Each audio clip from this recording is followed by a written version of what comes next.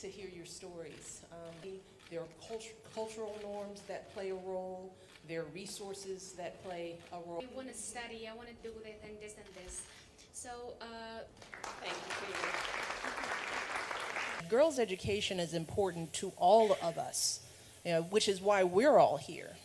Those 62 million girls who are not being educated around the world impact my life in Washington, D.C., in the United States of America. Because if we aren't empowering and providing the skills and the resources to half of our population, then we're not realizing our full potential as a society, as mankind. To be a polyglot and a linguist.